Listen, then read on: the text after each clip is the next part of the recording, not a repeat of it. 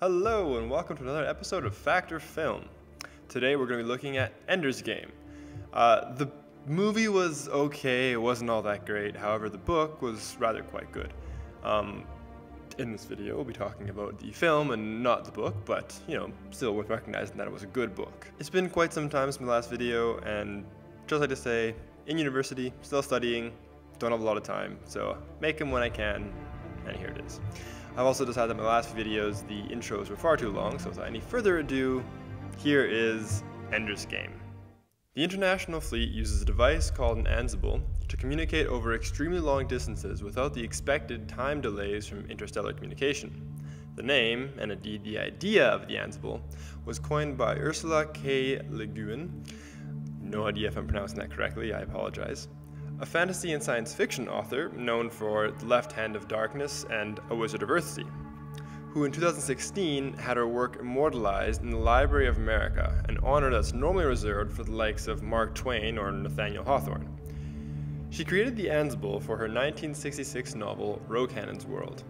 Entanglement is a contraction of the word answerable, because one could use a device to answer someone over great distances. Within the Enderverse, Orson Scott Card, the author of Ender's Game, gives a somewhat scientific description of the entanglement. Entanglement is the nickname for a phylotic parallax instantaneous communicator. It's definitely a mouthful. First, I need to explain what a phylote is. They're a non-mass particle that have only location. Phylotes are the fundamental components of the universe. They are within each atom, each particle, each molecule, and ultimately, each sentient. Phylotes have distinct levels of intelligence depending on the type of entity they inhabit, the most intelligent ones inhabiting sentience. Those phylotes are properly called Ayua. Again, no idea about the pronunciation. The Ayua are also what gives life forms their sentience. Phylotes form connections with all other phylotes throughout the universe and are able to communicate with one another through what's called the phylotic web. All of this is just to describe how the formic hive queen communicates telepathically. And that's how she communicates with all her worker drones as well. So the entanglement uses this exact same principle to do its FTL communication. There's a lot of science to sift through here. However, let's try and figure out how much of the science that powers the idea of an entanglement is true, or at least on the right track. In 1935, Albert Einstein, Boris Podolsky, and Nathan Rosen published a paper called Can Quantum Mechanical Description of Physical Reality Be Considered Complete? In it, they came up with a thought experiment called the EPR paradox, which they used to try and argue that the description of physical reality given by wave functions, the Copenhagen interpretation, is not complete. These ideas laid the groundwork for what would become known as quantum entanglement. However, it wasn't until later when Erwin Schrödinger sent a letter to Einstein, within which they used the term quantum entanglement to describe the correlations between two particles that interact and then separate, as in the EPR experiment. The letter was in German, however Schrödinger later translated it to entanglement. Famously called spooky action at a distance by Einstein, is what the technology behind the entanglement is based. I don't claim to be an expert on quantum physics, but two subatomic particles will be linked or entangled where the sum of the individual characteristics from both particles will equal to 0. For example, if one has a spin of 0.5, the other will have a spin of negative 0.5, about the same axis. The entanglement between the two particles is extremely fragile, and the quantum system can easily collapse. This makes it very difficult to create any real-world technologies out of this quantum property. But when has a little difficulty ever really stopped humans? Recently, there has been considerable progress in quantum computing, using quantum properties to increase processing speed in comparison with traditional computers. We are still some ways away from having a fully functioning entanglement like the one portrayed in the film, but still, even the thought of something like that can start going really fast. That's insanely cool. Perhaps even more exciting is the idea of a quantum teleportation. I won't go into that here, I also have a very limited understanding of that, but I posted a few links in the little doobly-doo at the bottom. If you're interested, take a look. I have made this a section because of the artificial gravity associated with the battle school. The film invokes two different types of artificial gravity. The rotating ring type artificial gravity, and then also a artificial gravity that's just created as if out of nowhere. Star Trek style, essentially. I searched and I could not find any info on the specs of the space station seen in the movie. In the book, the space station has 9 battle rooms, not the one big ball you see on screen. But here I'll focus on what we see in the movie because that's what we have. There is a large habitation ring that circles around a central spindle connected to the main battle room. In this habitation ring, there is artificial gravity, generated, I'm assuming, from the rotation of the ring. As I discussed in this video, it is possible to generate viable artificial gravity from a rotating ring or cylinder, if the diameter is over a certain size. However, since I don't know the diameter of the habitation ring, I won't be getting into the details of if it works in the context of what is shown. The ring structure is employed as a method of artificial gravtech, but it is also shown that they can independently manipulate gravity through some sort of fanciful technology. For example, this device here, called a hook. In this scene, the hallway he is standing in has artificial gravity.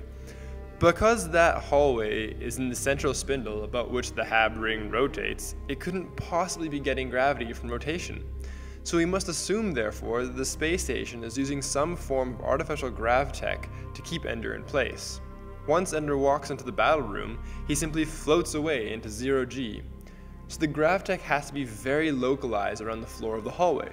They must have 2 forms of artificial gravity. But why do they use both at the battle school? Having to build a space station with a constraint of having a giant spinning ring attached to it really limits what you can do with your design. It doesn't exactly maximize livable space, for example. Let's assume that artificial gravity technology is really expensive, or at least uses a lot of energy. In that case, you would want to have a station that uses only grav ring technology and not artificial gravity technology. It'd be more efficient, both cost and energy-wise. Again, in that case, it would make sense to have all the corridors leading to the battle room and such to be 0G. The cost of having them with artificial gravity would just outweigh the need, especially since the ring itself already has artificial gravity, so the living spaces are covered. On the other hand, if artificial gravity technology is extremely cheap or exceedingly energy efficient, then the whole station would be based off artificial gravtech because you could do a lot more with the actual design of the station. And you could make it much more interesting for the purpose of 0G training. It just doesn't make sense as to why you'd have both technologies. I guess it looks cool in the movie though. Stepping off a ledge, falling into 0 gravity, and floating away. Welcome to Games and Recreation. Cerebral control enabled. The whole field of brain-machine interfaces is really starting to gain traction. It's an extremely exciting field which, as many fields, is hugely interdisciplinary and requires teams of individuals from various backgrounds to make any measurable progress. In super duper layman's terms, what are brain-machine interfaces? Well, essentially, they are exactly what the name suggests. In some form or another, they connect portions of the brain responsible for certain tasks with a machine analog that can carry out those tasks. This can be quite specific, such as hearing, or extremely broad, such as dream projection, and using your mind to drive a car. To explain it with more detail would take a considerable amount of time and a scary amount of research, so I'll get into the nitty-gritty of it all in another video. However, for those of you who want to know more now, you should definitely check out this article at Wait But Why. Tim Urban is a fantastic writer who makes complicated subjects super entertaining and easy to read. Although still quite a young field, there are already a few technologies that, while limited in scope, have had huge impacts on people's lives.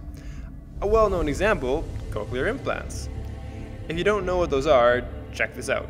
Another more recent development, and again, excuse my pronunciation, is a woman named Almerina Mascarello, who, as part of a scientific project, was given a bionic hand that had sensory feedback in the form of pressure perception. She could actually feel if what she was picking up with the bionic hand was soft or hard.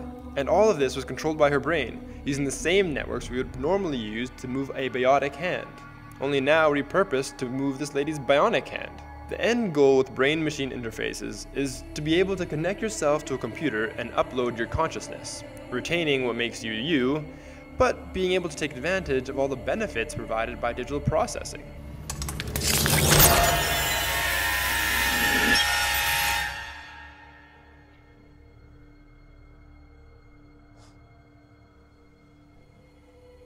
This isn't real. What is real? How do you define real? If you're talking about what you can feel, what you can smell, what you can taste and see, then real is simply electrical signals interpreted by your brain. Anyways, back to Ender's Game. There are several instances of brain-machine interfaces in the film. Obviously, they don't go into any depth on how they function, but we can make some inferences about them based on what is shown. The first thing we see is the monitor, a brain implant that allows the IF officials to see and hear everything the students do. This technology uses electrodes wired into specific parts of the brain to allow this kind of access. Think cochlear implant and retinal implant, both very real technologies that we use today, just the two mixed together essentially, and then hooked up to a receiving end to watch it on a screen. Later, we see Ender playing the mind game. The game works like, well, here, she can explain it. The game is a thought relationship between the child and the computer. Together they create stories. Then change the story. The stories reflect the child's emotional reality. I can't change that. I don't know how these images got into the game. So there's a relationship between the device and the user's thoughts, creating a story based on the user's emotional reality. I'm not sure how the device is connected to the user. Maybe it's through electrodes embedded in the handholds of the device, unlikely. Or maybe it's simply reading the electromagnetic radiation coming off of the user. Or it's using the phyllotes and the AUA that I mentioned earlier. That last one is probably the case, which is unfortunate because it doesn't really have much of an analog to our own universe. However, either way, the user's mind is directly linked to the device and has full, dexterous control of what occurs in the game. Further on in the film, Ender uses the big battle simulator. Here he has to use hand motions and gestures to control the screen, whereas in the mind game he simply had to think it and the mouse would do it, the mouse being the actual little mouse creature. Maybe there's a difference between the two because the battle simulator is controlling actual ships and the mind game isn't, and this is virtual? Actually, I'm not really sure Ender is controlling the ships, to be honest. All his cronies seem to be controlling the actual ships. He's just orchestrating the whole thing and being super stressed about it. There probably is some stupid reason that there's a difference between the two interfaces. I mean, so far the film's science of things hasn't been very logical. How do these representations, however disjointed, stack up to what we aim to do in reality? Well, fairly well, I'd say. I mean, if you look at motion and gesture recognition, we already have quite a few technologies that can do that. Then there are the actual brain-machine interfaces. Let's just focus on the mind game. Quick answer, yes, we can almost have something set up like that now. Granted, we still need some form of physical communication from the head or brain to the device, but being able to control a game with your brain is already a thing. What we lack is the dexterity and fidelity that we see in the film. A truly impressive company that is making some amazing steps in this field is Neurable. We use a small wearable called an EEG, or electroencephalography. It's just a small cap or headset that you wear that records your brain activity, and then it gets sent to the computer. That's crazy, right? And that is without actually interpreting the direct signals from the brain of what the user is thinking. That's just using brain activity to make inferences and then draw conclusions. I use the word just as if it's just some simple thing. Imagine what we'll be able to do with computers when we're fully plugged in. A lot more than what Ender is able to do in the film.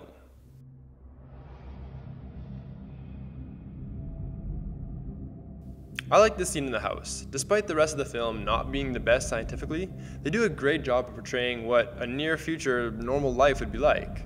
Like this little hydroponic system. Or this window /TV phone /doorbell. The integrated tech with traditional housing that we are already used to is where I think things are headed, and they portray that really well. This looks awesome, but I feel like those solar panels would take quite the beating when the rocket launches. Also, they would constantly be getting covered in dust when the launches, so I don't know how viable it actually is. I appreciate that they don't use some whimsical technology for getting us into orbit. Humanity will be using some form of combustion-based rockets for some time still to get to orbit. Reusable rockets will be leading the way in leaving and returning to Earth. That's a nice smooth landing. How is it that none of the Formic drones noticed the burning jet kamikazing into the Queen's ship? Also, are their ships made of dry spaghetti? Why do they shatter like that? And what's with all the cheering? They've seen this clip like hundreds of times. Oh my god, I would love to have a battle in zero-G room like that. It'd be so cool, it'd be so much fun. These guys are still trying to stay up the way they came in. It looked like they're just kind of floating around, willy-nilly. These would float really far away, really fast, and they're tiny. This one seems cool, but wouldn't he still maintain his rotational momentum and keep spinning even after he pushed off? Yeah. He definitely would keep slowly flipping head over heels. It would be so hard to get the timing right of when to pull and how long to make the rope in order to have him come back and into the gate and not slam into the wall in the process. Once we have robots and AI capable of doing this type of surgery, it will greatly improve the success rate. Again, I like that they acknowledge that in the near future, robots will be better suited to that type of task. Gorgeous. We'll take off and landing. SpaceX. To what animals are the Formix most often compared? Ants. Which have? A queen who directs the worker ants. What she thinks they do. Without her, they can't think for themselves. And they die. What? Okay, fine. They're hive-minded, you kill the queen bee or the queen ant, and maybe the colony goes into disarray or gets confused. But all the ants will just die. Not instantly, at least. Some eventually do, but why do all the drones die? It doesn't make any sense. Just because you kill the queen doesn't mean every single drone just drops into the sky and dies. Where are they getting these visuals? If that asteroid field is as dense as they make it look, it shouldn't be, then there's no way they can look right through it. How are they getting these images? Didn't the whole fleet just get destroyed? That doesn't make sense. It would all be a big ball of disassociated atoms, so the surface would be relatively smooth and hot. Well, that's about it for today. Thank you very much for watching, and I hope you really enjoyed the video. Don't forget to like and subscribe, and more videos will be on the way, but like I said before, I'm still in university, so it might be a while for the next one, but stay tuned, and every now and then I will be posting more videos to come. Those of you who watched the previous videos and stuck around and managed to watch this video as well, thank you very much. My 10 dedicated subscribers, awesome. Well, thank you for watching, and I'll see you next time on Factor Film.